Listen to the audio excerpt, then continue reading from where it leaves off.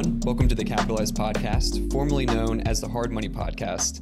My name is Chris Casella, and as always, this episode is brought to you by our private lending company, Sharper Capital Partners. You can learn more about us and what we do at sharpercapitalpartners.com. And just as a quick note, this is our first episode since we rebranded from the Hard Money Podcast to the Capitalized Podcast. And the reason we decided to rebrand is because while we are private lenders or hard money lenders, we want to have conversations that bring value to all kinds of real estate investors because we work with all kinds of real estate investors. And we felt like we were pigeonholing ourselves a little bit with the name centered around hard money. And I'm excited about this rebranding because it means we get to have conversations with a wide range of people throughout the industry.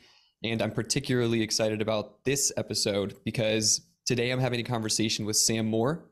Sam is the owner of Goosehead Insurance, the Moore Agency in Columbus, Ohio, which is an independent insurance agency with a strong emphasis in all types of residential real estate. Sam, thanks a lot for being here. Chris, it's great to be here. Thanks for asking. Of course. So before we dive into some of the technical stuff, if you wouldn't mind, if you could just tell us a little bit about your background and how you ended up actually owning your own agency today. Yeah. So my career has mostly been in commercial banking and commercial insurance and a very niche field. My background is international finance and international risk management. But I transitioned to personal lines insurance about 5 years ago. And what I really love about personal lines is that you just get to work very closely with people. Typically, it's just on their home and auto insurance, things that matter to them at a personal level.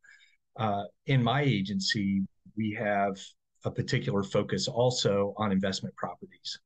That is a niche that we've taken a deeper dive into, and that broadens our scope to include not just individuals, but also LLCs and other kinds of partnerships.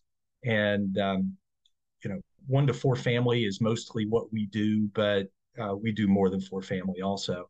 But my background in kind of finance and insurance is a terrific kind of stage setter for what I'm doing now. Awesome. I appreciate it. And could you shed a little bit more light on what personal lines are and how they relate to real estate, just to be clear? Personal lines insurance is any kind of insurance that is undertaken personally, as opposed to in the name of a business. Awesome. Perfect. I appreciate the clarification. So there's a lot that I want to talk about, and you and I were discussing a little bit before we started recording. There's a few things we want to cover. So the first thing I want to talk about are the different kinds of coverage that real estate investors are going to need, depending on which kind of project they're undertaking. So the first one I want to talk about is, let's say someone wants to get into real estate investing, and they want to start by simply renting out a single family home. What kind of insurance are they going to need to be protected in that case? Sure. So landlord insurance is the trade kind of name for your typical insurance policy that it covers a single family residence or a duplex up to 4 family. That's referred to as landlord insurance. Okay. And is landlord insurance a catch-all policy? Are there additional pieces of insurance that they're going to need? So there's different forms of landlord insurance depending on the property that it covers. But typically, it is a kind of package policy that includes both protection for the property and liability of the property owner.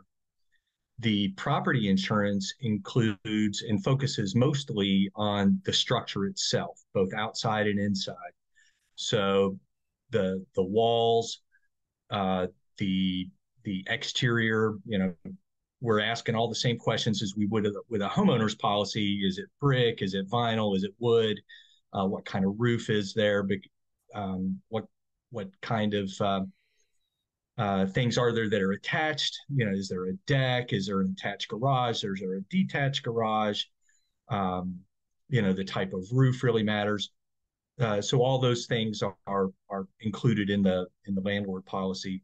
And then the inside, the inner walls, the flooring, the ceilings, the things that are fixed to the dwelling itself. So cabinets, bath fixtures, kitchen fixtures, that kind of thing.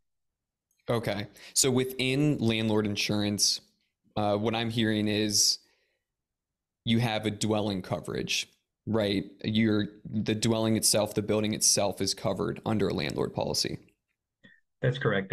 That's the main focus. There's some limited amount of coverage for what might be deemed personal property, things that the landlord owns that are not fixed to the structure. Some appliances can fall into that category, but it's just things kept on premises for the servicing of the premises. Okay, perfect. And could we dive into liability insurance and another kind of addition to that, umbrella insurance as well? Yeah, so liability is something that every property owner faces, and it protects against claims of negligence attributable to the state of the property, typically the upkeep of the property. There's lots of examples of that. One that I like to use is, a handrail comes loose from a wall, somebody's leaning on it, and the tenant or their guest falls down the steps. That could be deemed to be landlord negligence due to improper upkeep. Same could be for like railing around a deck or a front porch.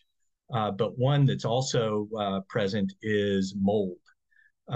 Landlords that have a property where mold is growing and the tenants get sick can be liable for those losses or injuries suffered by the tenants. Mm. And so, where does umbrella insurance fall into this? So umbrella is kind of the trade name for excess liability coverage. So liability coverage begins with what's offered and included in the landlord policy. Typically, I mean, I don't sell insurance a policy with liability less than $500,000, but it could be as little as $100,000. Some forms of landlord insurance start at zero, and you add on from there. But the cost of liability insurance included in a policy is pretty affordable. But umbrella insurance is recommended, or I recommend it to my clients that own more than one property because your exposure to liability is just amplified with more, properties that you own. So if there should be a loss that exceeds the liability limit on your landlord policy, that's where an umbrella policy's limits would then kick in. That's a great distinction. I appreciate that. And that was one of the questions that I had was, does your insurance policy that you need change if you add an additional rental property to your portfolio? So I would just say it amplifies or multiplies. And in that way, it changes, but the nature of the risk is the same. Okay, great. So there's a couple of other things that I did want to ask. And the first one is there a way to cover if somebody that you're renting to has pets, right? There's a different amount of damage or a different type of damage that you might be opening yourself up to if you rent to somebody who has pets. Is that something that the landlord themselves might have to consider for their policy? That's a great question. And it is a question on most insurance applications. Does the tenant or does the landlord have knowledge of a tenant that has pets? And more specifically, dogs, breeds of dogs that appear on a list. So these are dogs that are statistically more likely to result in a liability claim. So the ones you might normally think of, pit bulls and Rottweilers and Dobermans and similar type of breeds. One thing to note is that not every carrier's breed list is the same. Some carriers have a bite history criterion instead of a breed criterion. But if you're a landlord, my advice is, if you don't know if your tenants have a dog, make it your business to find out, because you don't want a situation where your tenant has a dog that injures someone, and it might not just be a bite. It could be that they knock somebody down. I've heard of a case where a dog frightened a small child who ran out into a busy street. Just really, really awful scenarios. And uh, so it's the liability part of the policy that engages that risk. So um, the landlord may not have any control over, a dog that frightens a small child. But, when somebody is facing loss and in the hands of a personal injury attorney that goes searching for pockets of financial resources, that landlord could get drawn into a claim, and you want to have a good amount of liability insurance to protect you if that happens. Absolutely. Absolutely. The next piece I was curious about is, what is renter's insurance, and why does it matter if you own a rental property that renter's insurance is in place? Yeah, that's a great question. Um, if I'm a landlord, I'm having renter's insurance, I'm keeping a policy on file, and I'm making a notation of the renewal date. And as part of my regular check-in with the tenant, I want an updated copy whenever that renews. That is your first line of defense against liability claims. So making sure that your tenant has liability protection gives you a layer of protection against that personal injury lawyer seeking that deeper pocket. And it also it's just good practice for your renters. It protects their personal property. If the unit above them, has a leaky toilet and it ruins their clothes, uh, they can claim on their renter's policy. If they can't live in the unit because it's been damaged by fire or burst pipes or something like that, and you as a landlord need your tenants to vacate while the repairs are being made, a renter's insurance policy provides what's called loss of use coverage for the renter. And it's 6 to 10. I've seen it as high as $20,000 on a renter's policy. So it gives them resources to find another place to live while those repairs happen. So it's really important to have your tenants obtain renter's insurance. That's really helpful, and it brought up another point that I think is important to cover as well. So from the renter's perspective, renter's insurance covers them in case they don't have somewhere to live. They need to find somewhere else, right? Something happens to their primary dwelling. They need to find somewhere else to live, up to somewhere, let's say $20,000. Now, from the landlord's perspective, there's something similar, if I understand correctly, called loss of income insurance. Could you talk a little bit about that? And it seems, maybe it's obvious importance, but just what you've seen and why you think it's so important. Sure. If your renter can't live in your dwelling that you rent to them because it's being repaired, part of your loss associated with that property is the loss of rent. So you can include that in your calculation of loss when you make your claim to the insurance company. As the agent, I want to know, and so I ask in the discovery call, how much rent are you charging? And then we'll multiply that by 12, and we'll set the loss of use figure at that amount, and we can build in a little bit of buffer, um, in case rents change and you forget to tell your insurance agent. We build that in. So Sure. And then one of the last things here that I was curious about, and I think is important for people to know, how much can somebody expect to pay for all the coverage that they should have in place in order to own a single family rental? yeah, that's a question every person is interested in. You want to make sure that you're not paying more than you need to, but I like to make sure we're always starting with getting the coverage right. And so getting the coverage right is making sure the dwelling is properly valued, which is arriving at an appropriate cost per square foot, because that's the way the dwelling value is established. So let's make sure that you're properly valued. Um, Most policies are reconstruction cost.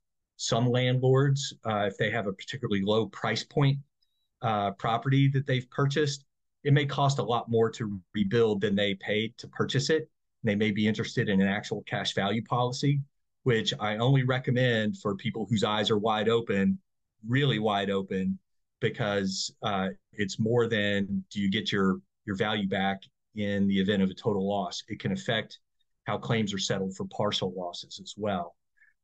So you start with the dwelling value, replacement cost, actual cash value, um, loss of use, personal property. And then you have things that maybe aren't as top of mind, like water backup losses in a basement, that experiences backflow from the sewer. Are you properly covered for that? Is it enough? That's an optional coverage, and it has a specific premium associated with it that correlates to the amount of coverage that you choose. So that's an important conversation. If you don't have good coverage for that, you could have an unanticipated hit to your cash flow from that property. So you want to make sure that you're protected. And then the roof. Uh, Roof age is really important. The older the roof, the less you're going to get for it in a claim settlement. So just have a really um, direct conversation with your agent about that. When you're getting into the policy, a lot of times it's hard to know how old the roof is. Documentation around that is not very good, Right. and we can make best of knowledge type representations. But insurance company roof adjusters really know their business, and when they get up there, they're going to know if you've made an accurate representation to them or not. Um, and then service line. Uh, your service line and buried service lines, it's sometimes referred to, is the connection between the house and the city water and the city sewer systems. Those degrade over time. The older your property is, the greater risk you have of either being required by the city to dig it up and repair it, or you just need to do it because it's degraded, cracked, has roots growing through it, and it is broken apart. That's always the financial responsibility of the property owner. So you can most insurance companies offer either $5,000 or $10,000 of that coverage for an additional premium. So those are some of the things that become part of the conversation too. Absolutely. So if we kind of look at this, if we zoom out a little bit and we think about, in summary, somebody wants to get into real estate, they want to rent out a single family home, become a landlord. They're looking at landlord insurance, which is going to encompass some of the things that we talked about, and just general cost. I know it's going to be hard to tell because, you know, depending on the size of the property, depending on the location, et cetera, it's going to be hard to tell the exact numbers. But is there a rough way to estimate how much they're going to have to pay in a premium to be able to get all the coverage necessary to be able to rent out their property safely? Yeah. So obviously the age and condition of the property matters. Also, the credit of the applicant for the insurance matters. Um, you know, low or poor credit risks, poor credit scores correlate to higher incidence of claim filing. So insurance companies factor that into what they charge. So just expect that, if you have great credit, then you're going to get some benefit. If you have poor credit, then that's going to be part of your insurance pricing reality. Um, but apart from, condition and age, location is a factor. Crime score is a rating factor. It's not real um, real out there and advertised in the application. It's just kind of something that's taken into account behind the scenes by the insurance company. So that's a factor. So if you reduce it to a cost per hundred of insured value, it can range anywhere from, I'd say, um, 35 to 60, 70 cents per hundred. It depends. Um, Actual cash value policies are not necessarily less expensive than reconstruction cost policies. The uh, the the dwelling coverage amount may be lower, and so you would expect that the premium would be lower, but the rate oftentimes will be higher on an ACV policy than it will be on a reconstruction cost policy. It's not always the case, but it's surprisingly often that is the case. Okay, that's really helpful. And then the last piece here is, you did touch on this before, but I just want to make sure it's clear. If somebody is looking to rent out a property that's more than a single family unit, maybe it's 2 to 4 units, are they going to be looking at any additional pieces of coverage for their policy, and or is the price going to change drastically, or is it going to be a similar calculation to what you just described? Uh, so the math is very, very similar, but when you have four bathrooms and four kitchens in a four family, you've got a little bit different exposure. Sure. So yeah. So different coverage there, or just you're just basically adding on. You're just adding on, and the agent needs to make sure that they're clear that they're selecting the right drop downs. And the default is single family, so you better select the drop down and make sure it's two family or three or four family, whatever it is. Yeah. Um, you know, Yeah, it's little things like that that can make a big difference for sure. yeah. Awesome. I really appreciate that. And I feel like there's so many different directions you can take this conversation in when it comes to insurance, because it really can be, at least from my perspective, it seems like it can be complex. So as far as the single family, just buy and hold, single family rental, those are all the questions I had in that regard. I do want to move on to the next scenario that I had in mind, which is something that we deal with more often as private money lenders. And this is, what if someone buys a property and they want to fix it up and then rent it out? What kind of coverage do they need when they buy it and when they fix it up? Sure. So there's kind of a range of approaches here, but basically you're starting with, well, how long is it going to take to fix it up? If it's just really minor cosmetic type things that can be done in a couple of weeks, then you just go straight to a landlord policy, and if there's an available endorsement for under construction, I'll just check that box, and they pick up theft of building materials, and it's just notated for liability reasons. Um, but if it's going to be longer, than 30 days, and 30 days is kind of an important number, because that's when you really need to notate it as vacant and under construction. Vacant properties are just in a totally different risk category, and they're priced accordingly. The likelihood of a loss, and a larger loss, goes up when a property is vacant, so it gets priced that way. Um, And if it's why under is that, rent, for anybody who might not fully understand? Why is that the case? yeah, well, the day after Christmas, uh, temperatures in this area plummeted, and um, for my tenants whose vacants had maybe gone someplace else during the Christmas holidays, and they weren't there to keep the property warm, and their pipes froze. That's a pretty good example of why it's rated differently. Absolutely. And that was one of the next questions was, what does the coverage look like if they have tenants in the property while they're making improvements versus if they don't have tenants in there? Well, that uh, the way you pose that question is interesting, because most insurance companies do not allow tenants while the property is under renovation. They won't offer Uh, coverage if there are tenants in there while somebody's fixing up a property. that's correct. So that is the industry standard. It's not that way with every carrier, but it's for the few carriers that will allow that, it tends to be more expensive. And we get into policy types that if uh, builder's risk is a type of insurance that is a companion to a vacant policy that covers the dwelling, and the builder's risk policy covers the construction and process, the work done up to the date of loss and materials on site. Certain policies can cover materials that are in the process of being delivered. They can cover expediting expenses, things of that nature. And so we're getting a little uh, down a different path there, but your starting point for a renovation policy should probably be to expect we have to cover it on a vacant basis, and then we go from there.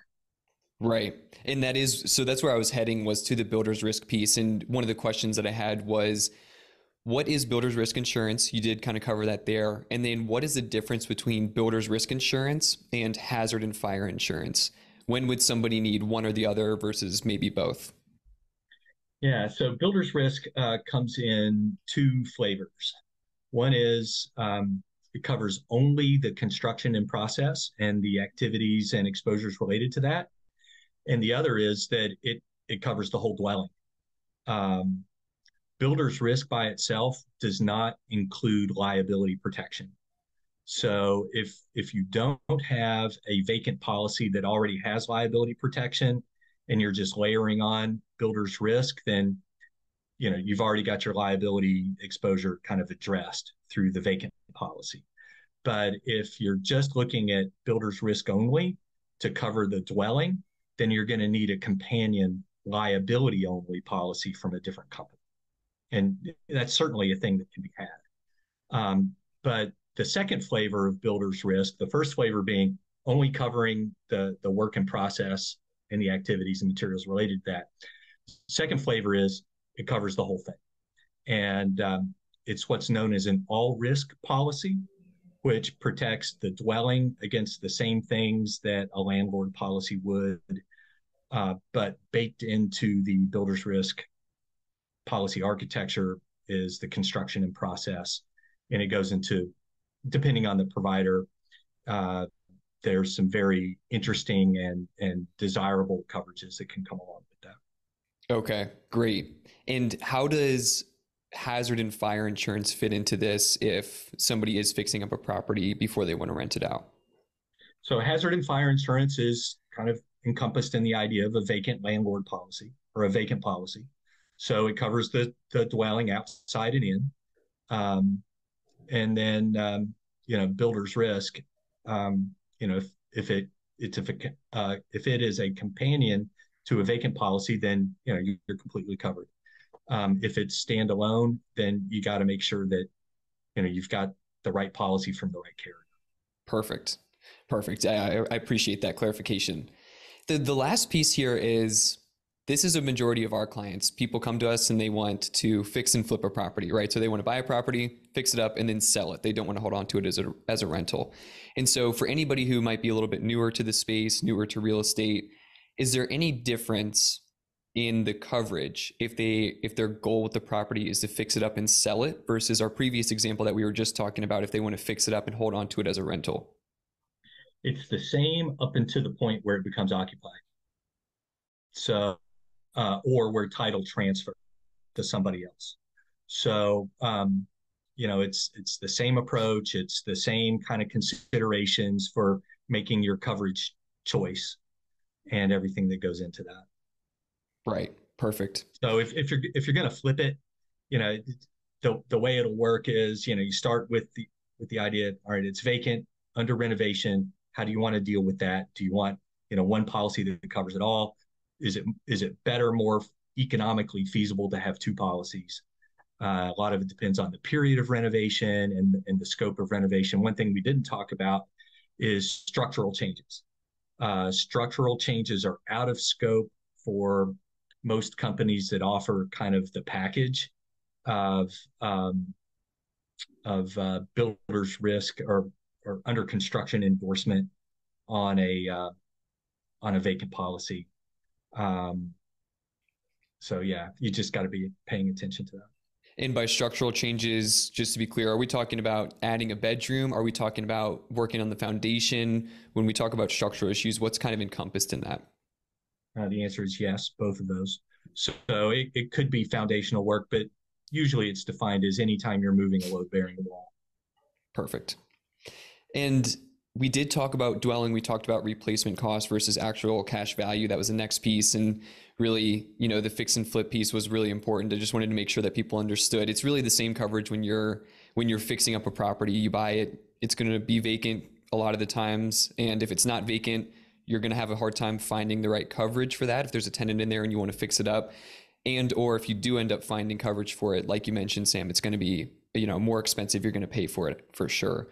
One thing that we didn't touch on, there's a couple things here, but I'll start with this one. When does somebody need flood insurance? And if their policy covers water damage, this is a question I've heard actually more than a fair share of times.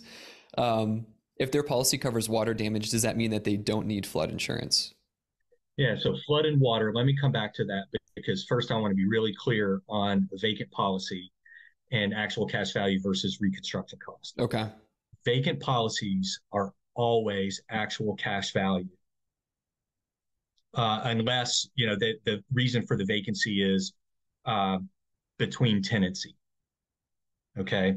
So when you purchase a property with the intent to flip it, you're going to be insured for your purchase price plus the value of the renovations. That's how you determine the policy amount. So I just want to be really clear on that.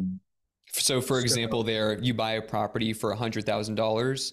You're going to put $50,000 of work into it. You're going to buy an insurance policy, a vacancy policy for up to $150,000. it'll be a vacant policy, hopefully with a builder's risk endorsement or a builder's risk companion policy, and the total value would be $150,000. Okay, great. And then the next piece, if there is a tenant in it, like you were talking about the replacement cost or construction costs, how is that calculated? How is that factored in? Yeah, so if it's occupied, it's occupied and it's eligible for reconstruction cost support. The trouble is finding a carrier that allows occupancy during renovation. Right, right. Awesome. Yeah, I appreciate that. That's really important, and that's great clarification. And so the next piece there is the flood insurance. And if somebody's policy covers water damage, does that mean they don't need flood insurance? It might seem like a simple question, but it's one, like I said, I've gotten a handful of times, and I just want to make sure, especially for anybody new, that they don't make this mistake. Well, every property is in a flood zone. It's just a matter of your proximity to the source of the flooding.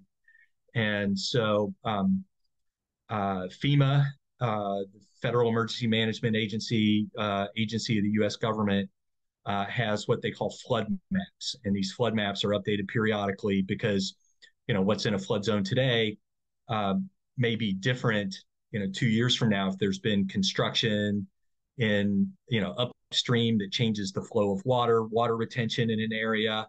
So a property today that's not in a higher risk flood area could be 2 years from now if as a result of these kinds of condition changes. But flood insurance protects against uh, damage and loss due to rising waters on the surface of the earth. Okay. Um, People think of flooding in a home commonly as water backup. They say, "Oh, my basement flooded." If the source of the water is kind of sewer backflow, or overflow from storm sewer that swamps the sewer system, and you get water backing up into your basement, that's water backflow. That's not flood. So flood is a separate policy. Sometimes there's I'm aware of 2 or 3 carriers that offer flood as an endorsement on a builder's risk policy.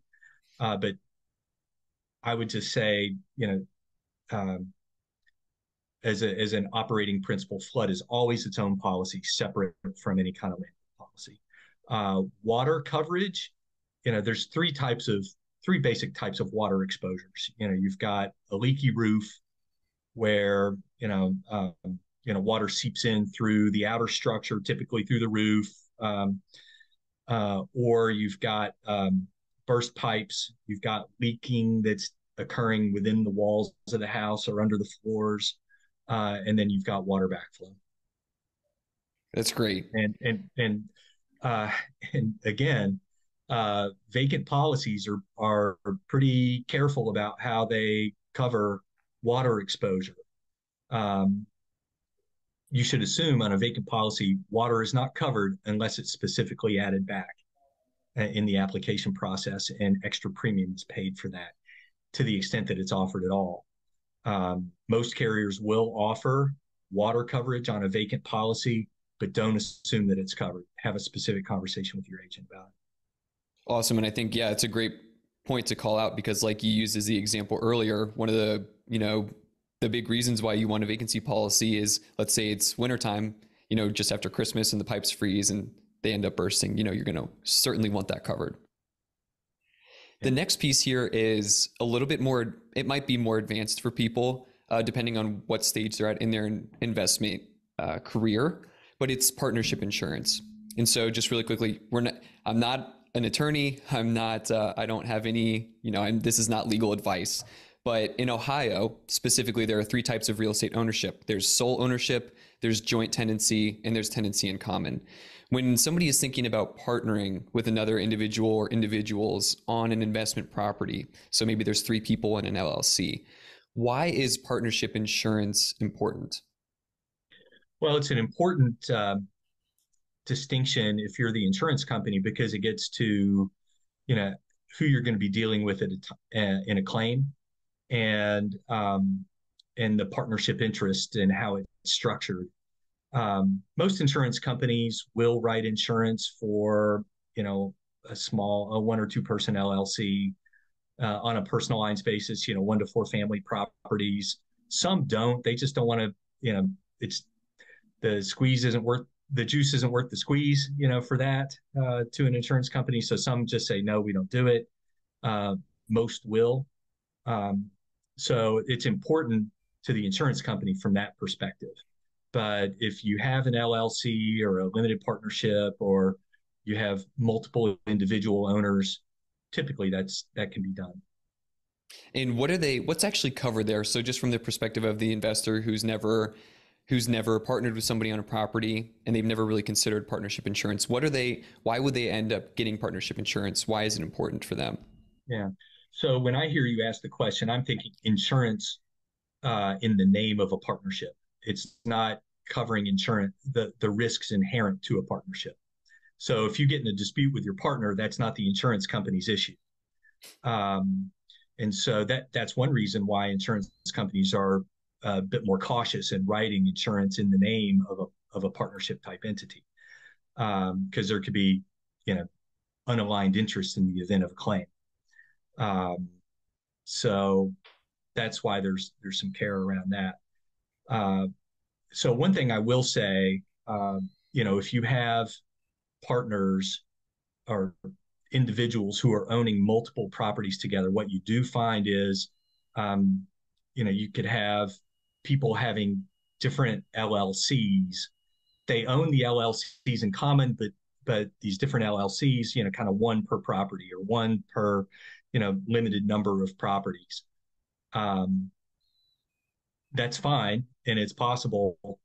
Getting layered extra layers of umbrella protection or extra layers of liability protection, there needs to be a common thread through all of those entities. And usually it's one or more individuals who are named as additional insureds on each of those policies. So the policies can be written in the name of an LLC, but there needs to be an individual who is named as an additional insured on each of those policies to create nexus for the umbrella. That's really helpful. That's really helpful. So I do want to be mindful of your time here. I know we're coming up towards the end. So there's a couple of quick questions that we can kind of wrap up with. And the first one is, when somebody calls you for insurance on a property, and we can keep it simple and just say that they're renting out a single family home, for example, what kind of documents or information are you going to need? I know we've talked about some of them, but if we just want to start from the top and keep it, relatively simple for people who might be making this phone call for the first time. Sure. I just need, their full name, their current address. If they've had some changes in their recent address history, I need the last 2 years of their addresses.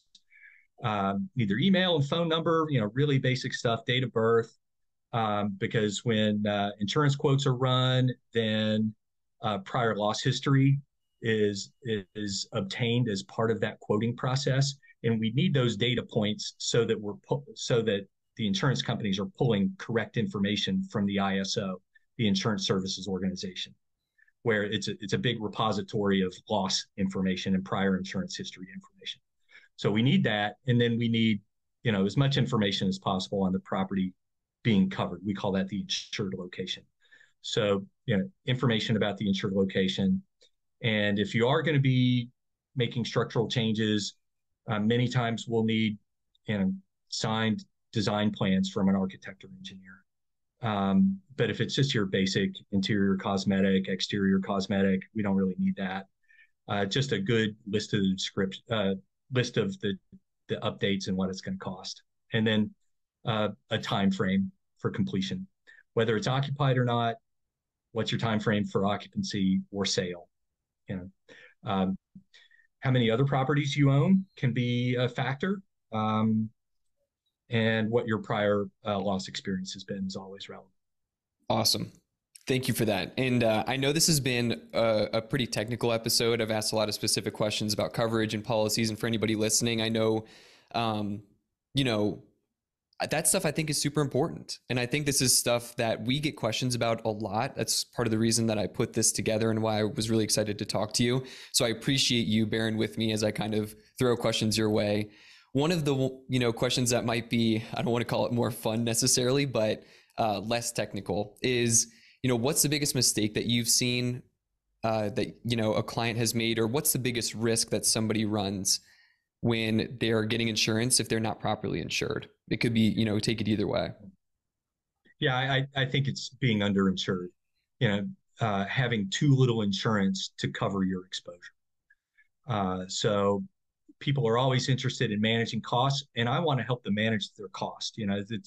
It's a great thing about being a broker is, you have access to a wide range of carriers whose appetite is going to vary, and so their pricing is going to vary as a result of that. So we'll help identify, the carrier that offers the best value for you, but there's always a temptation to minimize the premium by insuring for too little. So I think that's the biggest mistake potentially. Absolutely. And it's heard in insurance and outside of insurance, but it's one of those thought processes where it would never happen to me. It might happen to other people, but it might never happen to me. And I know that, I don't have to tell you, but you see stuff happen all the time. I like to say, I want to be your best friend on your worst day. If your worst day is defined by an insurance loss, then you're going to appreciate having worked with me to get you in the right insurance. Awesome. And then next question is just out of curiosity, and maybe there's somebody who's listening to this that wants to become an insurance agent and work specifically in the real estate world. What's your favorite part about your job? Oh, I love working with people, and I love educating people. When I can help somebody expand their knowledge and understanding and get them into the protection that they want, that may sound kind of geeky, but that's why I'm in this business. I love problem solving, and I do puzzles every day, and these are puzzles, and I like to know the different elements of it and see how they all fit together. Um, and it's about building relationships and even friendships, over time. Yeah, that's why I love this business. Awesome. Yeah, I heard somebody else who's in the insurance world liken insurance in what they do to a game of Tetris every time they're putting together a policy and trying to fit the pieces together. And then the final ones, how can anybody add value to you today? Just promote good business culture, right? Do the right thing. And I think we all help each other when that is our way of doing business. Don't be afraid of the difficult, response to a question. It's the easiest response in the end, and just be committed to having uh, bold, honest explorations on your way to getting the solution. That's how you bring value. Sam, thank you so much for being here. Thank you for sharing your knowledge with us today, for being so well equipped to answer some of these questions that I threw your way, and for taking time out of your schedule to be here. I know you have a lot going on. We were talking about that before we started the show, so I'm really grateful for it. I appreciate it. Where can people go to get in touch with you? They can go to goosehead.com/Sam-Moore, or just look up Goosehead Insurance Sam Moore. It'll take you to my microsite, and you can even get quotes directly from that microsite. Just click on the link, says get quotes now, and there will be some modifications that will inevitably be required, but that's a great way to get it started. And then my contact information is there also. Perfect. And I'll leave all of Sam's information in the description below if you're listening to this and want to get in touch with them. Sam, thank you so much again. I'm really glad that we crossed paths at the real estate meetup that we met at. So grateful for your time. Yeah, me too. Thank you again for having me. Of course. Thanks, everyone. We'll catch you in the next one.